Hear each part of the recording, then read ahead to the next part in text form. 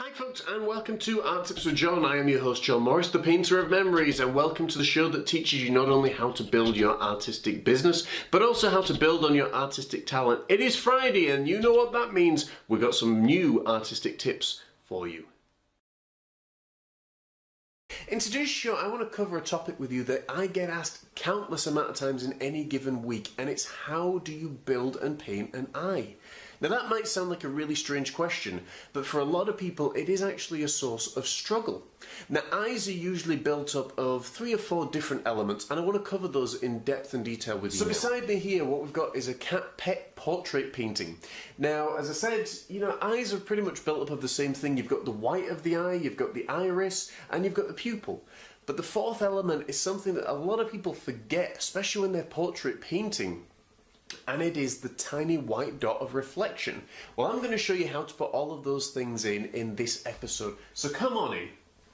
Right folks, well, what we've got done here already is the colour of the eye. Now this eye in particular was more of a sort of yellow ochre brown colour. And we've basically just taken a little liner brush and we've worked around that area. Now in order to get this correct, it's really, really important to understand your eye shapes. And what I would recommend in learning eye shapes is have a look on Google, okay? Type in, I suppose, eye shapes, I suppose, or painting eye shapes. Google will come up with a ton of different images that you can actually look through and learn and study all the different eye shapes. You've got rugby ball eyes, you've got sometimes more of a square eye, you've all sorts of different shapes as well. And it's important to know which one you're painting for your specific portrait. Okay, so we've got the colour of the eye all painted in. Now what we're going to come in with our little liner brush is a little bit of black paint.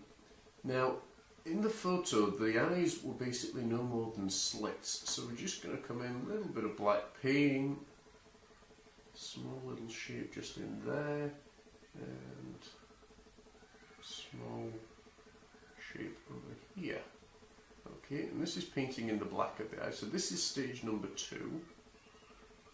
Try and do it really carefully. There we go. That's one of the funny things. I prefer cats that have the big round eyes as opposed to these little slits. It's a little bit more uncomfortable. But, so there you go. So there's stage number 2. This cat doesn't have any white around the surface of the eye, so I'm actually going to put a little bit in just for portrait painting. Sometimes it helps break things up a little bit more, and it helps it be a little bit more realistic. I often find just adding a little bit of white just around the corners. Okay, then we're going to come in with a little bit more white paint, and it's a tiny little white dot that we're just going to place at the corners of the eyes. So we're just going to come in a little bit of white paint. Here we go. Just touch it in there.